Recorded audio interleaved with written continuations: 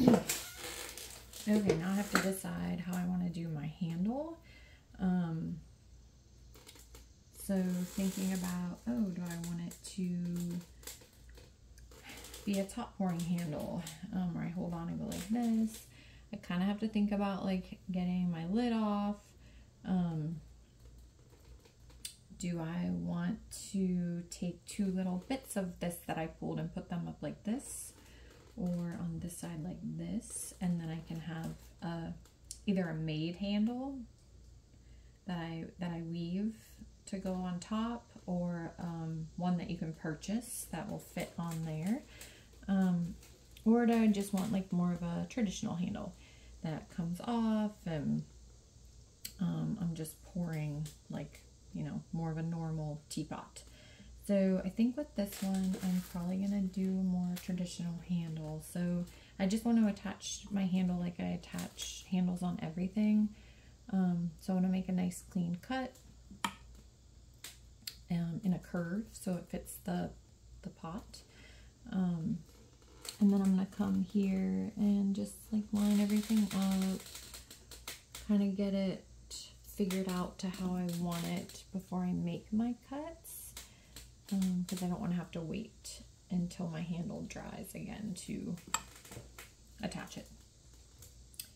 So I also want to make sure that I'm sitting so I can see that my handle is straight with my spout. Taking a step back from your teapot, so if you can get this to stay somehow, you know, maybe propping it up with some clay or something, and then give this like a little push in, and then just taking a step back from your teapot and seeing what you think is sometimes a good idea, just because it's, when you're right on top of it, it's hard to see how everything is looking. And then just like you attach other things, I want to mark where my handle's going to be on the top and the bottom.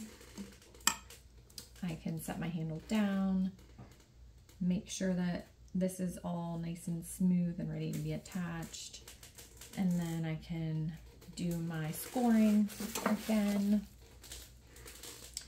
So I know the top was right there, so I'm just going to do some scoring, you know, kind of keeping in line with my spout, so I can do a little line right there. I know that's the middle of my spout. Come down, do some scoring down here. Just trying to make sure that I'm nice and centered.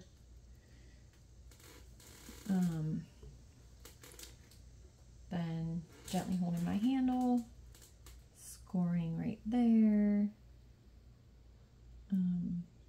scoring right here.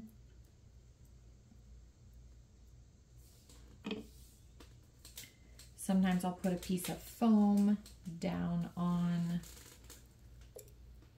here so I can lay my teapot down and kind of have a couple more hands to attach my handle. But when you're attaching, just make sure that it's really nice and straight before you get everything smoothed in. So I'm really trying to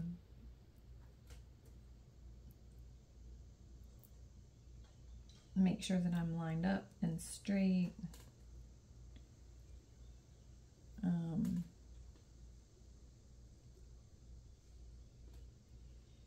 If you can stick your hand on the inside and kind of get a little pushback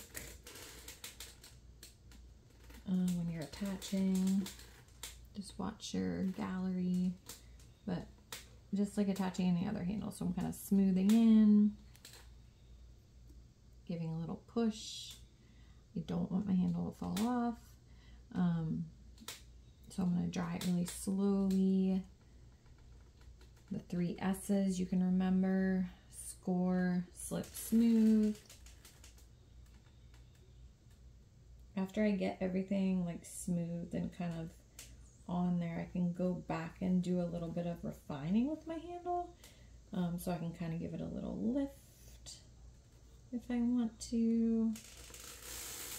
Again, just making sure that it's nice and straight before you do any of that final smoothing. Because once you get it smoothed on there, it's harder to get it off without it and reattaching it without it starting to look overworked. So you just want to try to make sure everything's really straight. And also how it fits with your lid. Just kind of keep checking in with all those parts. It just has a lot of parts. So I can use a paintbrush around, do any final cleanup. Just again, making sure that I'm straight. Smoothing in, getting those attachments, checking in to make sure, do I really like that shape? Is this making it look too heavy down here in the bottom? Maybe I wanted to cut that at a different angle.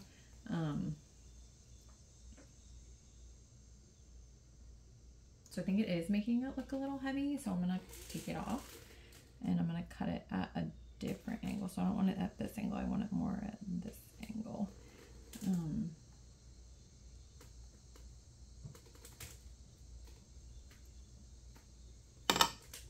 So I'm just gonna move this out of the way and then take this off. Do some scoring again down here since I just took it off. And then kind of check in. I think I want it more lifted, like that.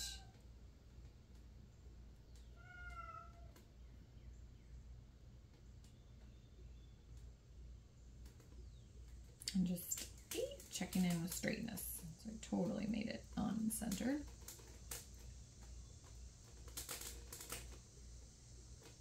And sometimes like your designs will throw you off a bit. So I'm actually crossing over this diagonal line.